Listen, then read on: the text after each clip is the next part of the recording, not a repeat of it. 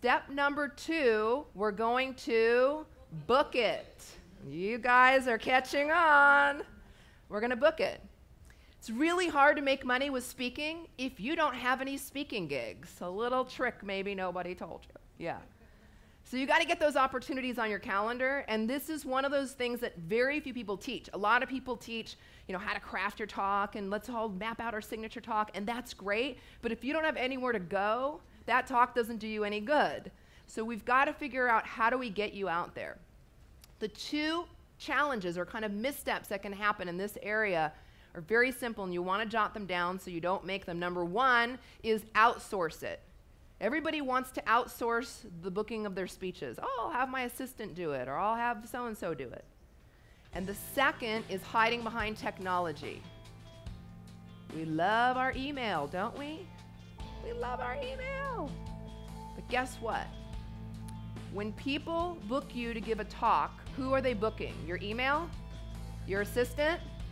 Who are they booking? You. Who? You. Oh my God, it's you! Yeah, they want you. So I can send an email, but is this as riveting as this? Right? So it's all about you. That's what speaking is. It's not just your content, it's your content through you. It's not just your content, it's your content through you.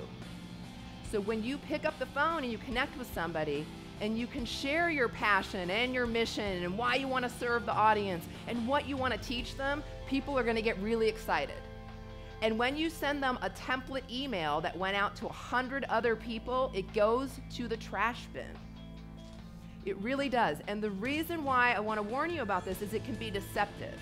Because sometimes you've sent out a lot of emails and you're not getting a response, and so then you start thinking it's you, and then you start thinking it's your talk, and then you start thinking it's your content, and it's not. Or not necessarily, you haven't even found out yet. You really need to jump on the phone and talk to people and make a connection, because that's ultimately who they want to hire, is you, your personality, your spunk, your passion, all of that. So jump on the phone.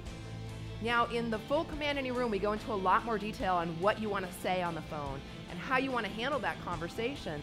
But one little secret that I'll share with you is using a talk template. This is one of the things we give you in the full program, which is instead of a speaker one sheet, how many of you have heard of a speaker one sheet? Many of you have. So if you were going to go give a talk somewhere, a lot of people will tell you, make up a sheet that's all about you. Like, I'm Kristin Thompson. I'm an awesome speaker. Look at me speak. Right? And it's all about me. And nobody gives a crap about me, do they? Well, I hope somebody does somewhere. No, but I mean, that's not why people hire you. They hire you for what you can do for their audience. So a talk one sheet is all about how you're going to help their audience. It's not focused on you 100% as a speaker, but how you're going to help the audience that you want to go speak to. This template is a game changer when you want to book. And then also making sure, again, you're connecting on the phone. Those are 2 big changes that'll help you get more bookings right away.